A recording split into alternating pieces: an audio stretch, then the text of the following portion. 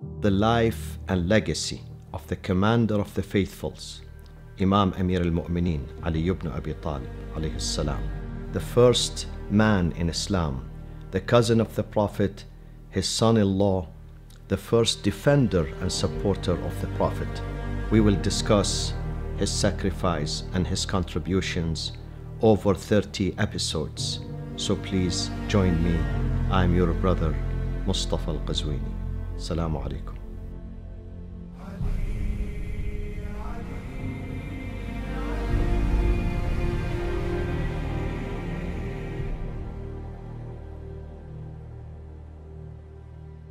Bismillah ar-Rahman ar-Rahim. Alhamdulillahi Rabbil Alameen.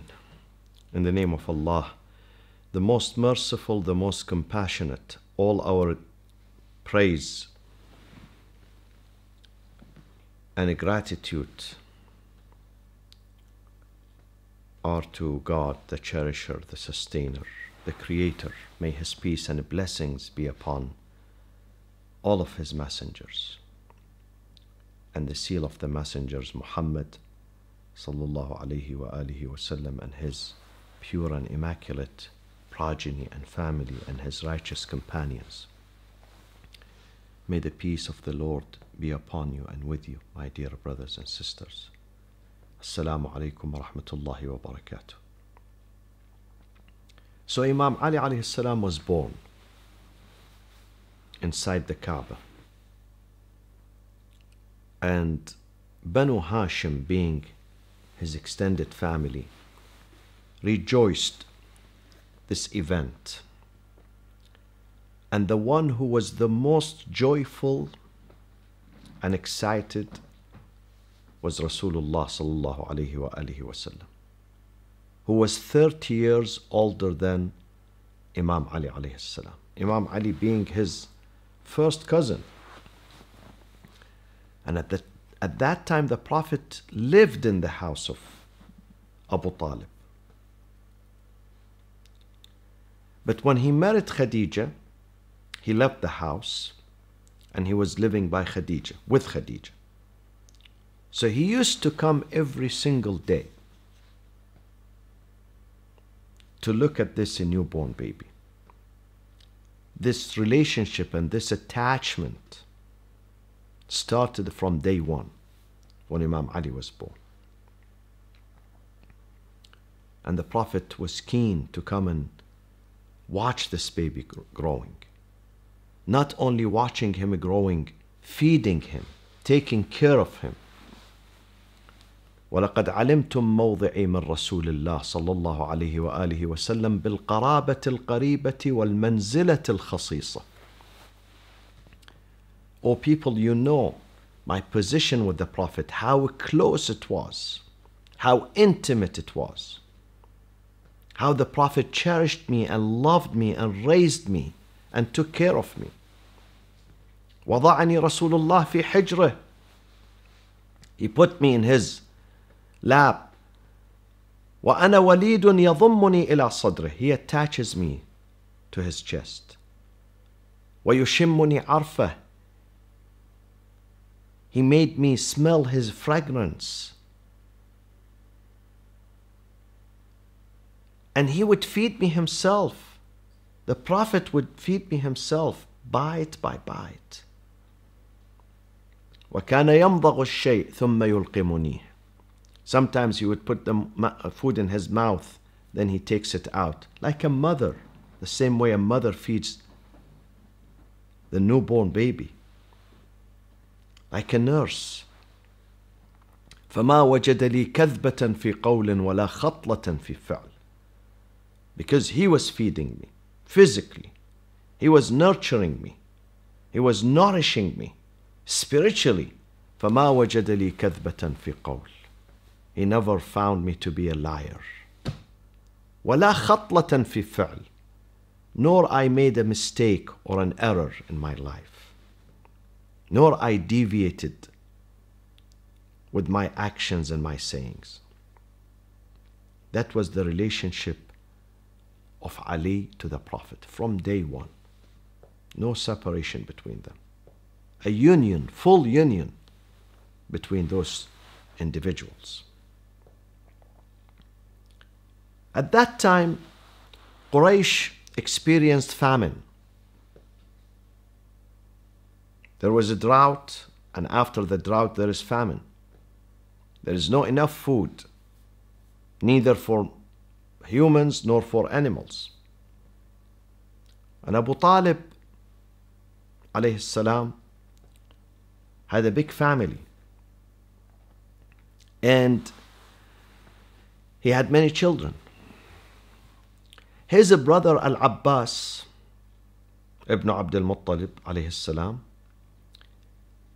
he was doing well. Financially, he was well off.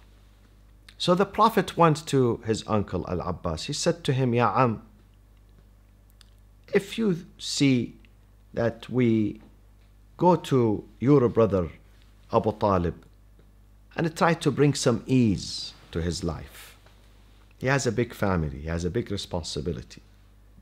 He has difficulty feeding his children. So let's go.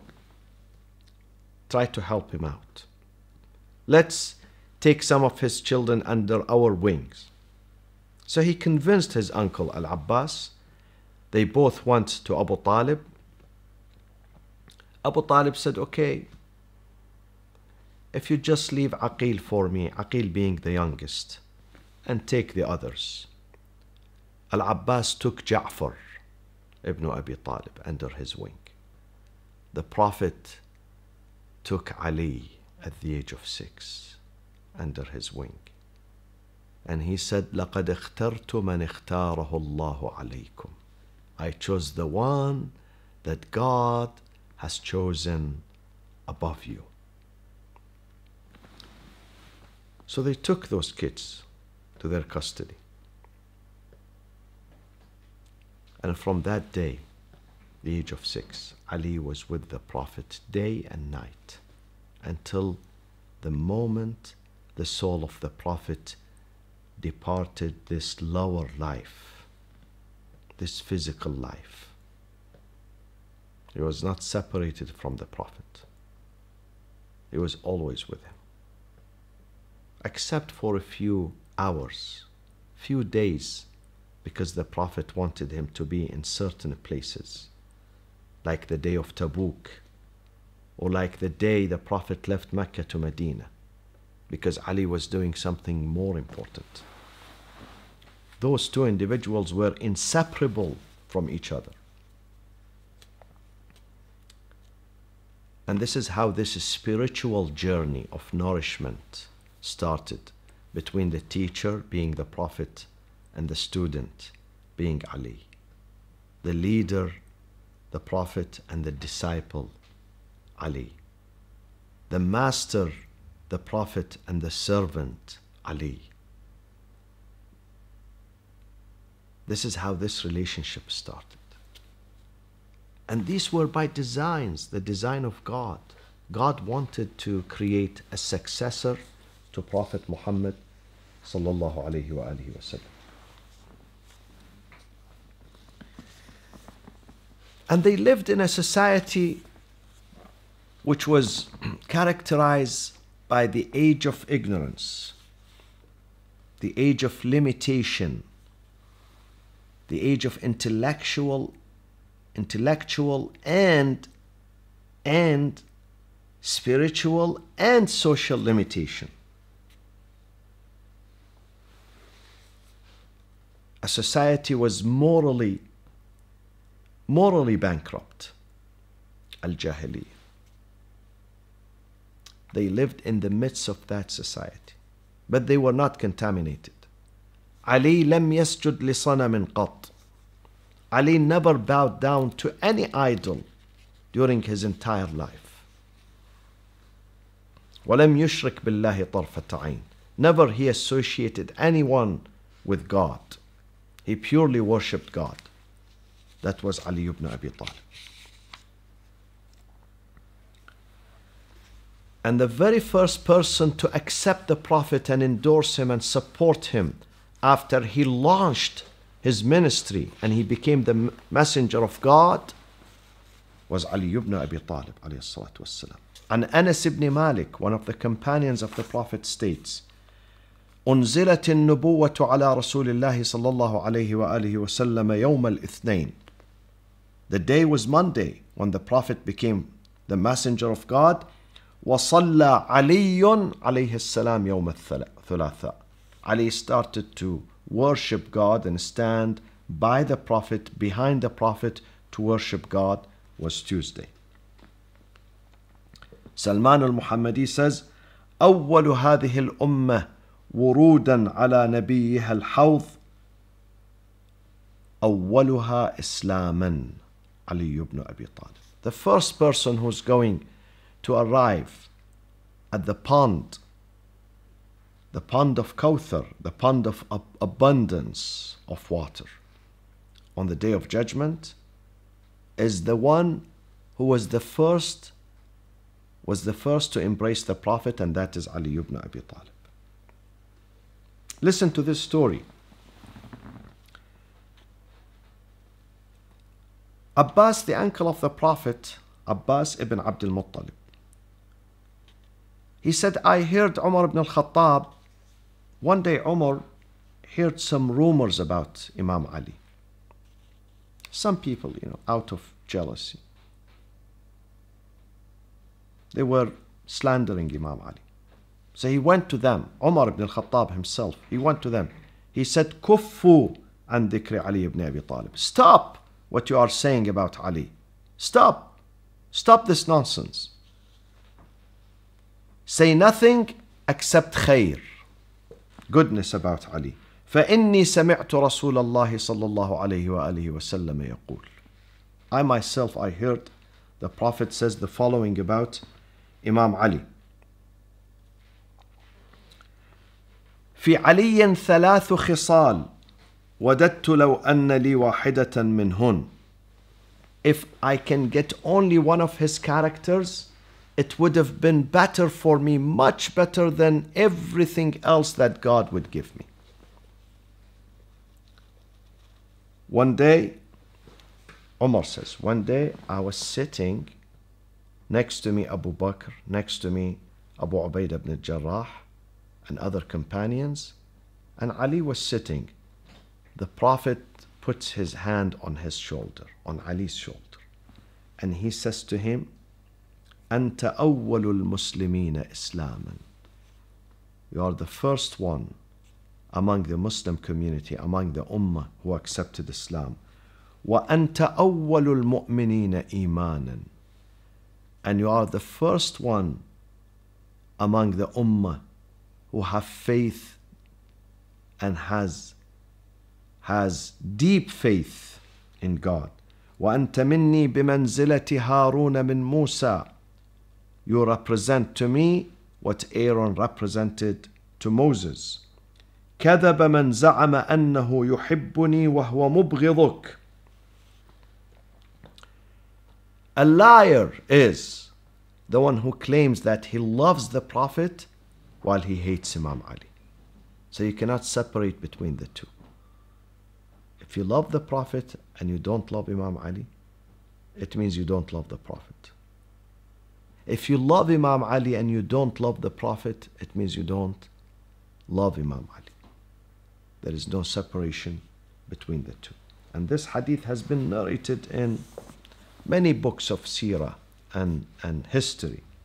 Tarikh Dimashq, Ibn Asakir, Musnad Abi Hanifa, Tarikh al-Tabari, Al-Isaba fi Ma'rifat al-Sahaba, Tarikh Baghdad, and many books of seerah that narrates the life of the Prophet and also the books of history. Ali was young when he accepted Islam. Some people say he was 10, some people say he was 12. It doesn't matter. He was the first person to accept Islam and the first one to pray behind the Prophet. أول من صلى مع رسول الله صلى الله عليه وآله وسلم. He himself says, لم يسبقني إلا رسول الله بالصلاة. The only one who prayed before me, before I did, was the Prophet Muhammad sallallahu alaihi wasallam. And listen to what Ibn Abbas says. Ibn Abbas says, And this is narrated in Shawahid al-Tanzil, the book of tafsir called Shawahid al-Tanzil. The author is Al-Hasakani, probably from Hasaka. He says, Ibn Abbas says, when God says, وَارْكَعُوا مَعَ الرَّاكِعِينَ أَقِيمُوا الصَّلَاةَ وَآتُوا الزَّكَاةَ وَارْكَعُوا مَعَ الرَّاكِعِينَ إنها نزلت في رسول الله صلى الله عليه وآله وسلم وعلي بن أبي طالب. This verse meant those who bow down are the Prophet and Imam Ali, وهما أول من صلى وركع, because they were the very first people who did pray and they did bow. They were the very first. So God is asking the community of the believers to take their example and learn from them, because they were the first.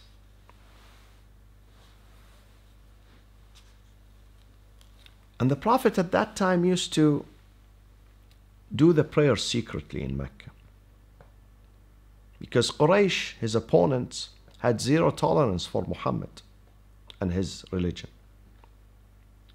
Quraysh, they did not like the prayers because they didn't like God, because they did not believe in God, because they worshipped idols, because they were mentally challenged, spiritually challenged. They worship idols that they themselves created. They create with their own hands and then they stand before them and worship them. So the Prophet had to protect himself when he does the prayers. So sometimes he goes inside to some neighborhoods outside the city center so nobody can watch him. And he will take Imam Ali with him and they will perform their prayers. One day Abu Talib saw them. Abu Talib, who was the defender of the Prophet, he saw them praying. So he asked his son, he asked his nephew, the Prophet. The Prophet said, هذا دين الله وملائكته ودين رسله ودين أبينا إبراهيم بعثني الله به نبيا إلى العباد وأنت يا عم أحق من أبديت النصيحة له ودعوته إلى الهدى وأحق من أجابني إليه وأعانني عليه. What you are seeing is that we worship God. This is the tradition of our grandfather Abraham. And you, Abu Talib, you are the most rightful people to this religion. You are the person that I invited him to this religion and he accepted. So Abu Talib was encouraging them to continue their prayers without any fear. His son Ali said to his father, يا أبتي قد آمنت برسول الله واتبعته وصليت معه. I have accepted Muhammad, I am following him, and I am praying behind him. The father answered, Abu Talib said to his son, يا بني أما إنه لم يدعك إلا إلى الخير فألزمه. Muhammad invited you for nothing but goodness, but success and prosperity and salvation. So stick to him. Stay with him. Don't leave Muhammad. Do not depart with Muhammad. His path is the path of salvation. And of course, when the Prophet used to pray, Abu Sufyan was also there to persecute, to harass, and to punish the Prophet. Abu Sufyan, Akhnas ibn Shariq, and many others. They would lay in wait to see which one of the Muslims pray in public, of course, sometimes. You know, there were alleyways, dark places. They would go and hide to do their prayers. So Abu Sufyan, his job was to go and persecute them and harass them. And then comes the Holy Quran and asks the Prophet to deliver his message and announce it and declare it to next of kin. First to his immediate family, to Bani Abdul Muttalib. Abdul Muttalib is the grandson of the grandfather of the Prophet. He had many children. He had many offspring. So God in Surah Al-Shu'ara said to the Prophet, now it's time that you declare your prophethood to your immediate family member. So the Prophet asked Imam Ali, said to him, Ya Ali, I want you to gather 40 men, the children of Abdul Muttalib. Let's make food and a drink for them, and I have an announcement to make. So they gathered. When they gathered and they ate, they drank, the Prophet stood. As soon as the Prophet opened his mouth to say something, Abu Lahab, being the uncle of the Prophet, said, لَقَدْ سَحَرَكُمْ صَاحِبُكُمْ. Muhammad has bewitched you. He cast a spell on you. Bewitched you. So all of them, they left. No one stayed there to listen. The Prophet repeated the process the following day. Again, he made food. He invited them. After they ate, Imam Ali was preparing the food and the drink. After they finished eating and drinking, the Prophet stood. And there he said, I brought you the best of this life and the hereafter. I am the messenger of God. And فأيكم يؤازرني على هذا الأمر على أن يكون أخي ووصي وخليفتي فيكم. Who is willing to stand with me, to help me in this matter, in this task, in this project, to spread Islam? So he would be my brother, my successor, and my disciple after me. He would lead the ummah after me. فَأَحْجَمُوا. History says, books of history, they say, فَأَحْجَمُوا. They declined. They refused to say, we will help you, except that young man whose name is Ali ibn Abi Talib. The Prophet holds his hand. He says, then he would be the leader, the caliph after you. So they started making fun of the Prophet. And then they turned to the father of Imam Ali and they said to him, hey, Abu Talib, Muhammad is asking you to listen to your son Ali. They made fun and then they dispersed. But the struggle continues and the message continues. And this companionship between these two, the Prophet on the one hand and Imam Ali alayhi salam on the other hand, continues. Wassalamu alaikum wa rahmatullahi wa barakatuh.